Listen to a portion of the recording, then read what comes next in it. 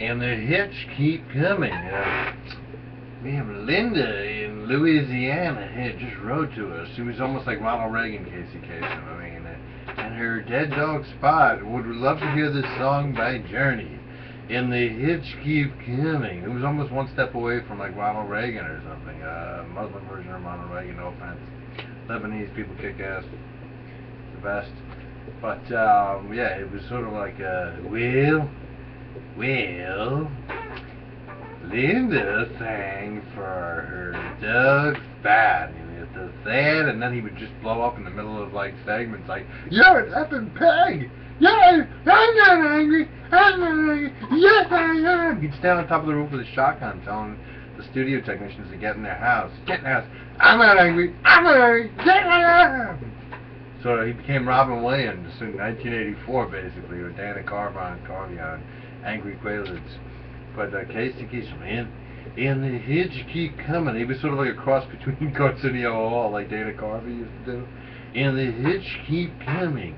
Linda from Louisiana wrote, Spot wants to be fed more. And now a song from Journey. The wheel in the sky keeps on turning. And that was number 26. The wheel in the sky. No, I'm kidding.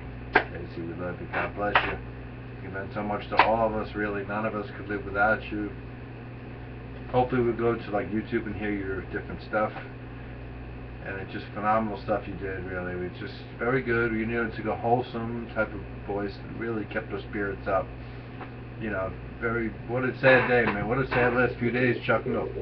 First Chuck Noll, Tony Gwynn, or Chuck Noll, Casey Kasem, Tony Gwynn. That's a horrible threes. But I'm probably missing a couple of people too. But yeah, like I said, and the hits keep coming. This Joe? Is this Joe? Is this Joe? I am in the house. Am I in the house? I am in the house.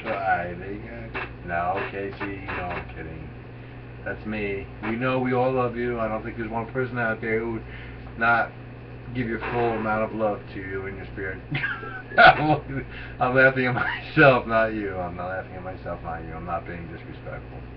Truth is, you brought out humor in me. I really thought, believe it or not, all three guys, Chuck Noll, because he was so serious, I used to find it a little amusing because he seemed like somebody would strangle if you looked the wrong way. Tony Gwynn definitely was a pisser. Very funny, man. Maybe whether it jarred you or not, I thought he was hysterical. Genius.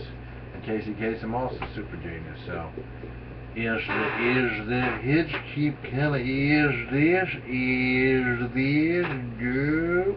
And Laura from Lauraville wrote a song about her pet snake Cobra, and now I'd like to play number 17 on the top 40. It's like Ronald Reagan meets Arsenio Hall. And the hits keep coming. Number 17, Loverboy. Everybody schwitzing for the weekend. No, I'm just kidding. God bless, Casey. Just like Tony Gwynn and Chuck Noll, we love you all.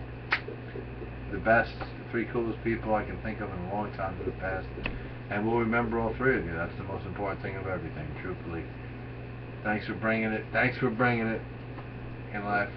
Keep your feet on the ground and your hands in the stars, and put your hands in your pocket, and don't do other things that I gotta get.